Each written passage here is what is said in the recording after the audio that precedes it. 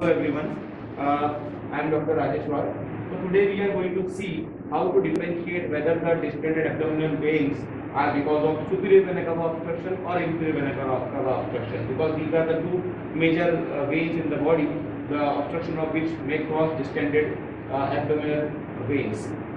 So in this patient we see that this patient has developed sort of capute medullae with several veins that are dilated all over the abdomen. He also has this splenomegaly. See, you can see this flank left side is full because of this splenomegaly. All the veins on the abdomen will very soon form clear-cut capute medullae. This patient has some sort of mediastinal mass, which we came to know recently.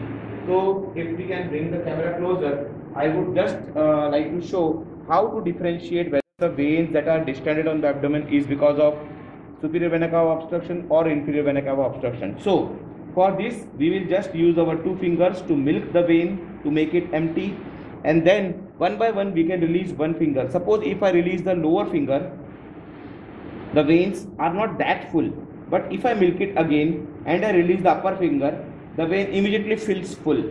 So again I would like to show you, if I release the lower finger, the vein will not fill, or it will fill very slowly because of collateral. But if I milk it again, make it empty, and then release the upper finger, it fills immediately from above down.